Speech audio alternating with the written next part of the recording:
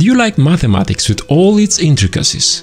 For some, it's fascinating, while others find it challenging. Throughout history, intelligent scholars puzzled over numbers to discover how they work and relate. One such intellectual was Leonardo of Pisa, also known as Fibonacci.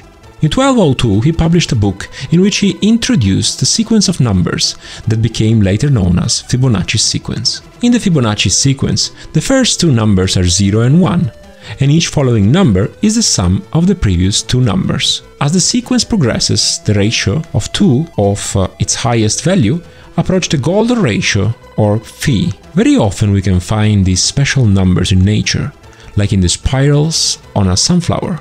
The same pattern shows up in the circular layers of a pine cone or in a pineapple, and in clusters of conifer needles, DNA, flowers, vegetables, hurricanes, galaxies, animals, and the list goes on and on. So what does all this mean?